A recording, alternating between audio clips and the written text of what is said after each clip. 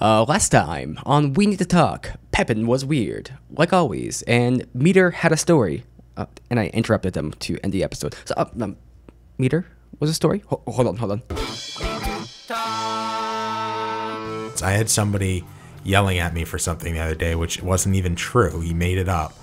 And he said, I know this isn't your fault, and I'm sorry, but I have to yell at someone, and it looks like it's going to be you. That logic does not make any sense. And in his mind, there is no doubt that he has to yell at somebody. And that's really sad to me, that it's not even an option to him. He has to yell at somebody in his mind. And it just happens to be I was the one who answered the phone, so he was yelling at me. That's fucked. That's weird. And there are people who think like that, and that's what they have in their heart, is that much anger that they're willing to take it out on people that they know they're not supposed to take it out on. I'm trying to,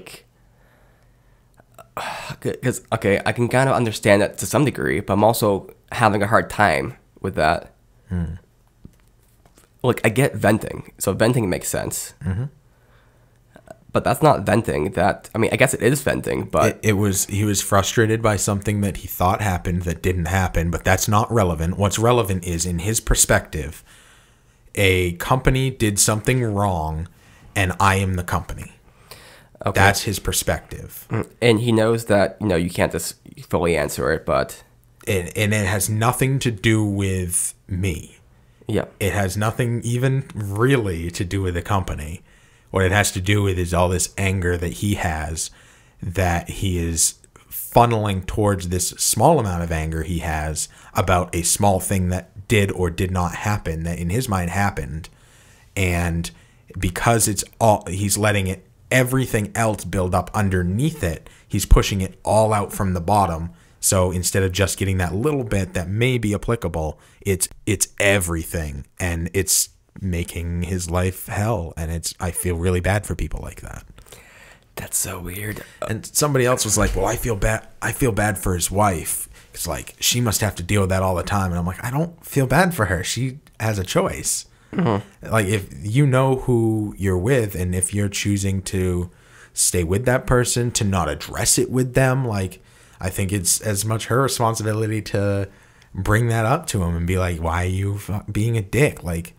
There's something going on in his life that he needs to work on, and he needs to work to not be as angry. And it just blows my mind that he knows that it's wrong, and he's going to do it anyway. He's actively telling me, I know this is wrong, but I'm going to do it anyway. That is such a weird... Oh, God. Because, okay, I get part of that. I mean, I get it to some degree. But I also just don't understand that. Because if you know it's wrong, don't do it. I get... So, there's something that I believe, which is that we're not... a single personality. I think we're all multiple personalities, within our brain. And this explains why we can have these two differing aspects. So we can be extremely insecure and think we're the complete worst person in the world, but we can have this other part of ourselves that thinks we're better than everybody. That's me for certain. I have this one part that's really insecure. There's this other part that thinks I'm better than everyone else. Mm-hmm. And these two parts are equal in size, and they don't make any sense together. Mm-hmm. But it's the mind has this one issue, so it creates this other thing to offset it. I have this one part of me which is extremely rational, but this other part of me which is extremely random and it's out there and nonsensical. It's I have all these sub-personalities, and I can understand that this person has this one sub-personality, which is I understand that this isn't your fault here. You have nothing to do with this. You're just an employee there, and you're a representative of the company, so I don't want to yell at you because there's nothing that you're gonna try to help me the best you can. Blah blah blah blah. But then there's this other part of him that just wants to lash out and just start getting angry. But what's weird about that is he's trying to express both at once, but you can't. You can't express both like that. Well, I mean, he did. Yeah. He definitely did for 20 minutes. Oh, God, that's so fucked up. Mm-hmm.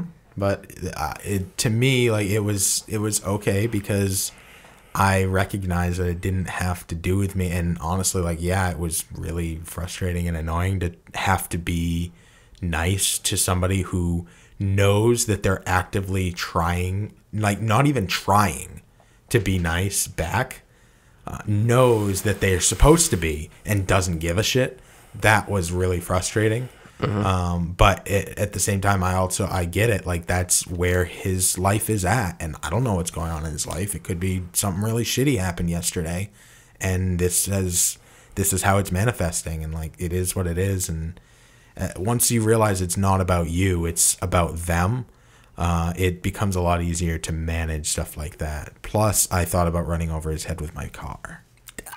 No, I didn't that, but I thought that'd be funny to say. It's a tough thing to deal with too, because I've experienced it a couple times where it's like I'm angry about something. So, for instance, there's this one time where I was returning some headphones because they stopped working, and this is some whole thing where they couldn't return them at the full price or something like that. I don't know what it was exactly. And I got kind of mad about that. And there was a policy. I know that she didn't do anything, but I was still mad, and I wasn't taking it out on. So it's like, when you're mad, but you're trying to be nice. That's kind of what it was like. But she took it like I was like an angry customer. But I wasn't trying to be angry with her or anything like that. But I was just kind of like under the skin, and that's kind of hard to navigate. And what's also hard to navigate as someone who's in customer service is when someone approaches you as the thing. So right now I'm in banking. They approach me like I'm the bank. Or if something went wrong with the account, they act like I was the one who did it wrong. Which, if I am, so be it. But it's like I can't. I'm not I'm a representative of the bank, but I'm not the bank themselves. I'm not the person who made that mistake. I can do my best to help you with the situation and kind of resolve the issue, and so I'm there for it. But I can't just like take full accountability for it. Well, I mean, you can't take. So this is the thing with good customer service is people want to be able to blame the problem on someone because then it's their responsibility to fix it. And then it's something tangible. But sometimes that's just not the case, and the problem is something that either can't be blamed on someone or isn't blamed on the person that you're talking to right then. So good customer service is acknowledging that there's frustration and that something is wrong. I agree, something is wrong here. And I'm going to take, you did do something wrong, and then I take responsibility for that action, for what happened. Or sometimes it's not, and it's, we're going to resolve this together. I'm going to take the responsibility of making this right. So a lot of times it's not about taking responsibility for the mistake, but rather for the solution. And that can really help a lot of people. Now, some people are completely irrational and nothing will matter. Faced a lot of those, as I'm sure you have as well. But I find that most people, when you tell them that you're personally going to make it your mission to resolve the issue, you're going to take responsibility for the resolution, that will ease their burden in their own mind and make it, make them feel a lot better. Yep. I don't take responsibility for the problem, but the resolution, like you're saying, because I think that's the way. I've done very well with customer service. It's something I really excel with. And I'm able to take an angry customer and have them leave, maybe not happy, but leave all right. Like they feel like I'm on their side. And that's what I try to do. It's like, number one, I'm a representative of the bank, but I'm just a person. And I'm here to help you get to resolve this problem. It's more like I'm working with the bank as opposed to being the bank. Now, what's really tough is when people come at it from this angle that I am the bank. So, like, this one lady came up to me one time, and she's like, you guys messed up this, this, and this, and you did this. And I'm like, okay, so I didn't do any of this, but that's okay. I'm here to help fix this. So let's kind of go through this. And you were supposed to do this. I'm like, okay, this is a whole different department. We don't even do this at the branch here. But let me try to help fix this. And then you did this, and it's like, she just kept on going, like, you did this, and it's like, no, like, I'm not gonna keep, like, I'm not gonna defend the bank. I'm not gonna say what happened wrong, right, or anything. But it's like, it's when people attribute responsibility, you can't really take it too much to you. Like when people mess up, I think it's important, number one, not to say the person messed up, but also just try to solve it, because oftentimes when things get messed up, it's usually not them messing up, like us messing up. It's often the customer messing up, which it happens way more than often. So like there's a customer recently who he missed the payment, and he missed the payment the month before because he did it wrong. Like he was paying the principal when he should have been paying to the payment. And then he came in and, was like, just make sure you do it right. Make it to the principal. And it's like, no, you want to do it to the payment, because if you do the principal, the payment's not actually going to happen. And so he argued with like quite a bit. And then he got into a scuffle with my colleague, because my colleague like explained it out to him, and he just, no, I want you guys to do it right, because blah, blah, blah. And he starts going on. It's like, sir, we're trying to help you. We're trying to help you, your credit score here. And he just didn't get that. Yeah. People are irrational and weird in general. But I think that there's also a lot of rationality to being irrational, especially when people are mad. It's just easy to, you want to focus. Anger's crazy. It's like sunlight. You want to focus it to make it more powerful to get an action that you want, but really it's like all scattered all over the place, and it's coming from so many different directions that when you focus it in, it's not beneficial to anybody. And really the best way to do it is to fragment it as much as possible and to handle it in each of its individual spots of where the frustration is coming from. I'm frustrated in this specific spot and this specific spot, not all that bound up together and then put into one issue. I think that's pretty human nature. I'm sure I've fallen into similar quagmires in the past of doing similar things. But now that I'm aware of it, I think it's a lot more easy to manage. Yeah. It's one of those things definitely where it's like there's that classic technique of when someone has a problem, you repeat back that problem to them, like almost verbatim, using their own language. And it's the stupidest thing, because it's like a lot of these like kind of like secret negotiation techniques and stuff like that don't actually work. Okay. What I'm talking about, like, oh, say this or do this, but this is like one of those strategies that actually work really well. Like sometimes we have conversations where we're talking about like life issues and stuff like that, and it's like you might tell me something, and then I'll essentially repeat it back to you, maybe in my own words, maybe slightly in your words. But number one, makes it so that we're both in agreement, but also you feel like you're being heard that way.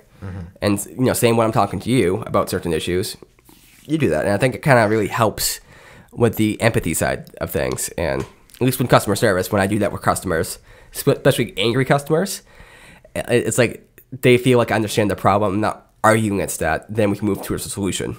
Whereas I think people often feel like if you don't repeat it back to them, that number one, you don't understand them, but also you're arguing against that. Like you're not understanding the problem. And it's like, no, I am understanding the problem, I'm trying to solve it. But when you're trying to solve something for them, if they don't think you understand it, they think you're making arguments. Yeah. Like against that they don't have a problem at all. Yeah, we had a customer who wanted something very specific, and it was something that isn't really possible. They wanted, I can explain it briefly, they wanted their invoice broken down in a way that broke out different parts to say what each part cost. So I tried to understand what they were looking for and tried to explain to them why we can't do that. That would be the equivalent of if you buy a car and then you say, well, I want to know how much the seat costs. Like, well, you didn't buy the seat, you bought the car. If I break it out by the seat, it's going to look like it costs more than what it actually costs, because the seat in and of itself doesn't have a cost. The car is what you're buying. I buy a ticket to Disney World. I want to know how much it costs to ride Magic Mountain. Well, you didn't buy Magic Mountain experience. You bought Disney World. So you're paying for the whole experience, not this one little part of it. How can I break out your invoice to show one small part of a bigger thing that you purchased? And she did not understand, and I did my very best. And I even went so far to just take a percentage of what the total value was and try and break it out that way. And I sent that to her. And she's like, you clearly do not understand what I need. And at this point, I'm too angry to even deal with it. So never mind. I'm like, great. That was a great resolution because now I don't have to do anything more. But the communication there was so broken because she didn't want to. Every time I tried to explain and say, well, do you mean this? And try and make sure I understood, she got more frustrated. So it made it impossible for me to do your technique of repeat it back because that pissed her off more, even when I was repeating back almost exactly what she was saying. Mm-hmm. It sounds like she didn't actually know what she wanted. I mean, I tried to find out why they needed that, and she said, I don't know. I just may need it. It's like, that doesn't mean anything. Mm-hmm. What does that mean? Nothing. Why did they want that anyway? Was it like I wasn't sure. My assumption was that it was an insurance thing. Mm-hmm. So I said, "Oh, okay. So are you using this for like an insurance thing?" Well, I don't know. I may not. Like, oh, well, I can't help you if you don't even know why you need it. Like, the only thing I can think of is maybe they're trying to see how much. Okay, not saying you're ripping them off, but how much you're ripping them off by. Mm-hmm. Like, she wants to say, okay, so this is how much you're charging for all the materials. And obviously that came through my head as well. Mm-hmm. And that's one of the big reasons that you don't break things out that way. Because if you look at it in that way, it could look like you're being ripped off. That could go for anything. But honestly, if I say that this thing is worth this much, then as a whole, if you multiply it, like, it's going to look like it's more expensive. But that's not the way that things are priced. So I think this is the metaphor here. So imagine you go into a pizza shop and, you say, okay, how much do you pay for flour? How much do you pay for the water? How much do you pay for this? Mm-hmm. Okay, I want this exact listing out. Okay, so how much do you pay for labor? Okay, this is how much I'm going to pay you for the pizza. Mm-hmm. Like, that's not how it works, because you combine those components together and you get something new. Mm-hmm. And, like, they had already used the service. The service was done. They just needed to pay. And they were withholding a certain amount of money, and they were trying to get an invoice at that point that broke out a small portion of it that I think they thought might be equivalent to the amount that they owed, but that wasn't the case. It was like there was a small thing that wasn't done on the same day as the whole project as a whole. So we said, listen, give us X amount, and you can keep this amount and in as good faith that we're going to come back and do what we say we're going to do. That was us extending to them, despite the fact that their contract says they're supposed to pay in full. Us extending an olive branch and saying, we can't physically do this thing right now, but as soon as we can, we'll come back and we'll collect the remainder at that point. And they wanted to say that the value of what we were doing was the amount that they owed, and that wasn't the case. We actually gave them way more that they could withhold than what it was actually worth. Yeah. People will try to be cheap a lot. And that was my assumption, was that they were going to try and reverse engineer some numbers by taking this small amount and saying, well, then the whole thing should have cost this much. And like, that's not what the agreement was. So like, stop. Yeah, it doesn't even matter. If you need it for a legit reason, I'm happy to help you. I will do whatever I can to do so. But if you just want it for no reason and you're just making extra work for me, fuck yourself. Mm-hmm. Yep. All right, so... Speaking of fuck yourself, head on over to our Twitter. It's like, how are we going to end this episode? Let's say fuck yourself. Okay. I'm going to give you 2 middle fingers. I mean, I don't have to because this is the podcast, but I'm going to give you 2 middle fingers. He's really doing it. Yeah. So, see, this sounds like something where we're actually not doing it, but trust me, I'm doing it right now. Listen, he's really doing it, guys. Okay, this sounds like I'm not doing it, though. I'm actually doing this. But really, he's legitimately doing it. This is not like a time when we said we got naked on the podcast, but we actually didn't. Well, we did. Okay, but that was after the podcast. Okay, that's true. But he's really got middle fingers up right now. Yep.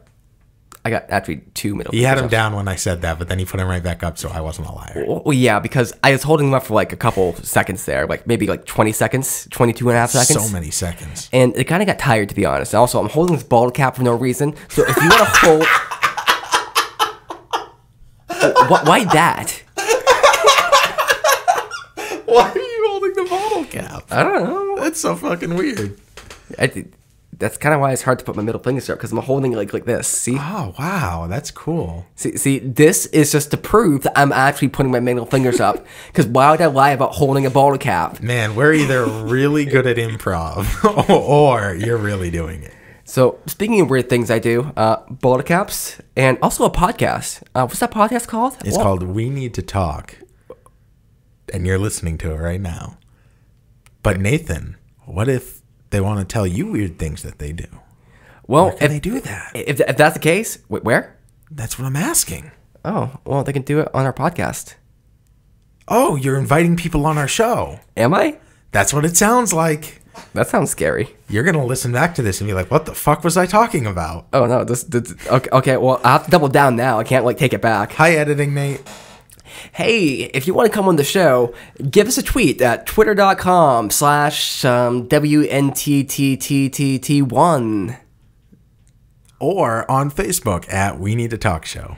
There's too many T's there. Please don't talk to me. Okay, talk to me. Talk to me. Hey, Nate, I noticed, and I'm bringing this up live on air because I think it's funny. I noticed every time you put something about our show, including within the episode itself, you always put WNNT instead of WNTT.